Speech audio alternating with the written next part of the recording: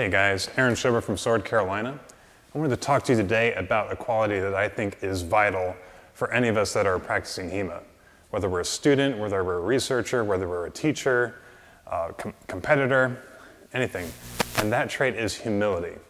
I think humility is key, is vital to really developing and reaching our potential. So what do I mean by humility? I need to realize that I will never get a 100% grasp on this martial art, whether it's a Liechtenauer tradition or otherwise. There's no living lineage of masters. There's no one I can go to with my questions, and they can absolutely, with 100% authority, tell me if I'm right or if I'm wrong.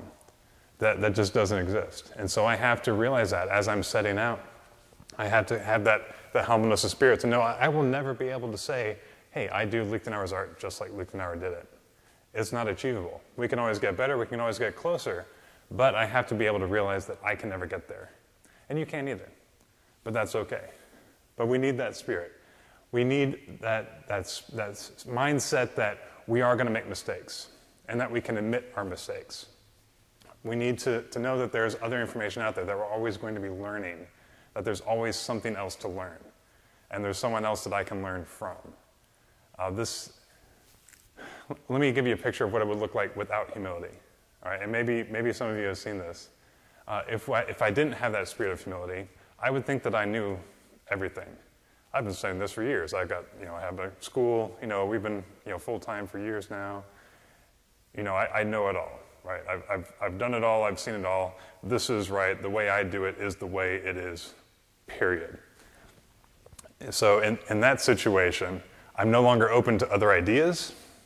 And so now if someone does bring up another idea, I am not going to be able to discuss it with them. I'm going to have to debate them to where now I am right and they're wrong. And let me tell you all the reasons that I'm right and you're wrong.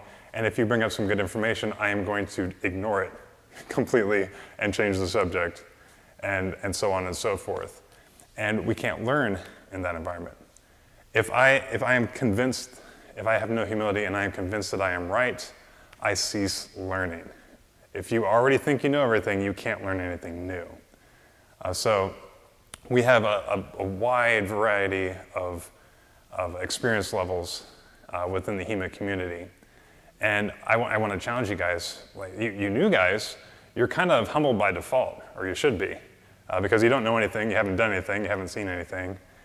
And so by default, you have to be humble to the information from other people.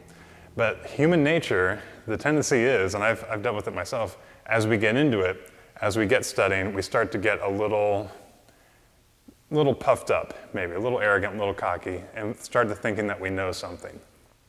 And so once we get to the point where we're just telling people what it is, instead of telling people what our opinion is or what our thought is, or let me tell you something so I can learn something from you as well. That's where you really need to take a look and see where you're at and really make sure you have that spirit of humility. All right, this is Aaron Schober with your penetrating thought for the day. We'll see you.